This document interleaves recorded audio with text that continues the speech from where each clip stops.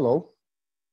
Um, I'm really sorry I cannot join you live, and I have to record that short, brief presentation today. I would like to talk a bit about the method of natural beekeeping I'm using in my farm. I'm an organic farmer using techniques of permaculture and a bit of Rudolf Steiner biodynamics. And I would like to concentrate mainly on the short description of biodynamic methods in beekeeping. But first, I would like to share a bit of information what the biodynamics is. So my beekeeping method is a combination of natural beekeeping and Rudolf Steiner biodynamic theory.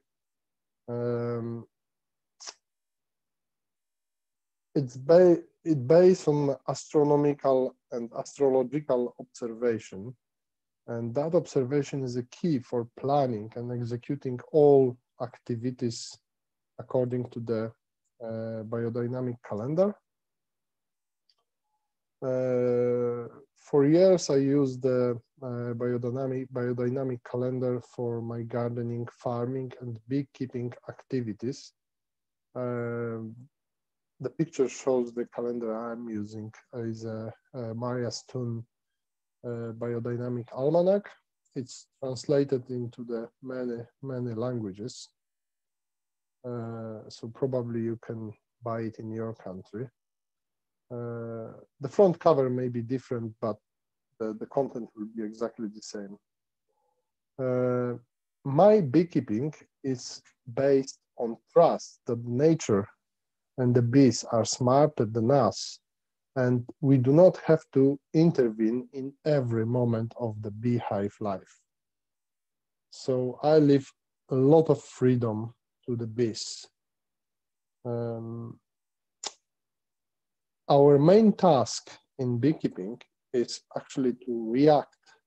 If we see something is very wrong, for example, the queen is dead or the weather conditions do not allow bees to collect enough nectar or pollen or food.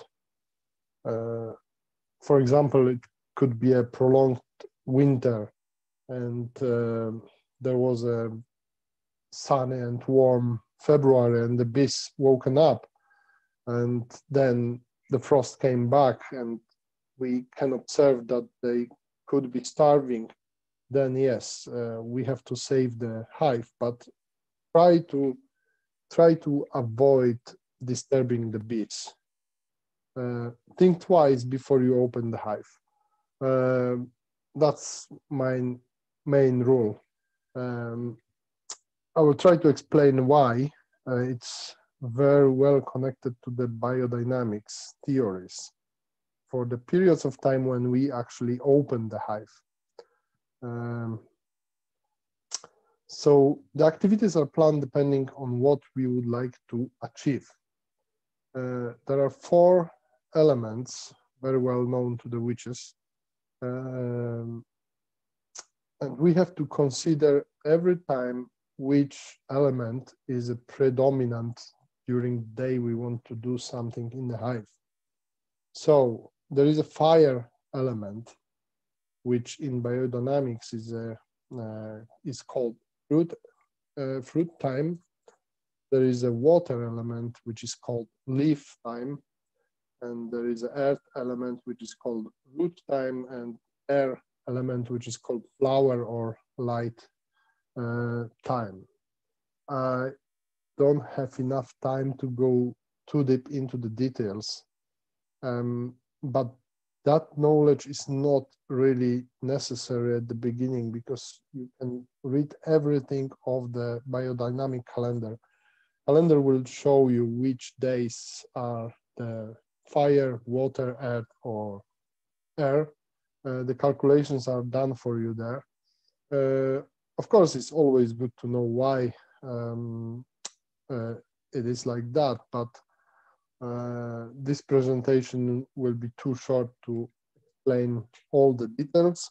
If you buy the biodynamic and a biodynamic calendar, most probably at the beginning there will be a very detailed explanation of the theory. I also recommend Maria's Toon books, which are, in my opinion, excellent.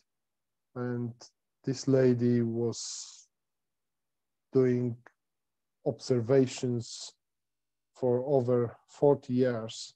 So this is very, very practical knowledge. And now, how can we apply the biodynamics into beekeeping?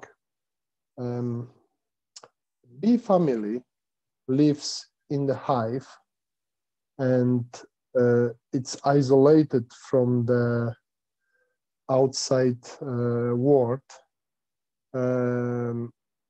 The bees are waxing the hive with the bee patty to minimize outside influences. So every time we open the hive, we disturb that order which is already in the hive. The only contact the outside world are the volatile bees, the one which are flying and bringing the nectar or pollen. And every time we open, we disturb that order, letting the cosmic, more astronomical, astrological influences into the hive. We can use the biodynamic knowledge to invite the bees to do certain activities. I don't like to use the word force the bees, but we actually kind of manipulate the impulse, or depending on what we would like them to do. It will be explained below. So we disturb the bees in certain times, fruit, root, or flower, which was mentioned in the previous page. And just to achieve our goals, the only period we should avoid to intervene is a leaf time, the water element time, and those days we should leave the bees alone, and they want to mind their own business, and just don't touch the hive unless this is some emergency on those days. So the root days, the earth, the earth element. If we open the hive in those days, the bees will intensify their building impulses. So they will start building the wax foundations. They're gonna start waxing the hive. It will be just building impulse. If we open the hive in the flower or light days, which is the air element, bees will increase reproductive activities. Let's say we see some weak bee family. We would like them to reproduce a bit more and make the family stronger. Then we open the hive and do our activities on those days. And the impulse will stay with the bees until the next time we open the hive again. So we can kind of change the impulse if we would like to. If the family is strong enough and we would like them to collect the honey for us, then we're gonna open them in different time, which is the fruit days. Bees will start collecting more nectar if we give them this impulse. And as I mentioned, the leaf days we should avoid and do not disturb bees and do not, especially do not harvest the honey from the hive. And we can see it because the bees will be more aggressive that time. So just leave them alone, and they would like to mind their own businesses. And what the natural beekeepers should do, or what actually I'm doing in my beekeeping, I let the bees build as they wish. Natural honeycombs are just so beautiful. You can see on the picture, it's like a little sun. Sheets of the beeswax are, a lot of persons use the sheets of the beeswax into the frames to show the bees what they should build. I don't do that. I like these natural shapes, and they're just so beautiful. Of course, nature doesn't like the straight lines, so the bees will make the combs really different shapes, and the sizes of the cells will be different as well. I don't have enough time to go too much into the detail on that one, but yeah, that's what I do in my beekeeping method. Biodiversity, that's very, very important. Do not let bees use only one plant for a nectar. Plants are their pharmacy, so they are like us. If you eat the healthiest tomatoes ever, but you're gonna eat them for half a year, of course, you're not gonna have enough nutrition because you need different kind of foods. It's the same related to the bees. Biodiversity is a key. So leave as many plants as possible in your garden. Look for the new plants, which will be very good for your bees. And start seeing the weeds and the trees as a potential food for your bees. Don't look at them as a weeds. This is potential food for your bees. Another thing is minimize cutting the grass in your garden. Every weed is a potential nectar or pollen for your bees. Cut just the communication tracks if you really have to, and leave it. You can cut it on the autumn when the bees finish their activities, but there are a lot of different bugs which will really thank you if you don't cut the grass. I think the natural meadow is just beautiful and alive. The grass, when you cut it, is kind of dead. It's just a green carpet, but it doesn't have any colors.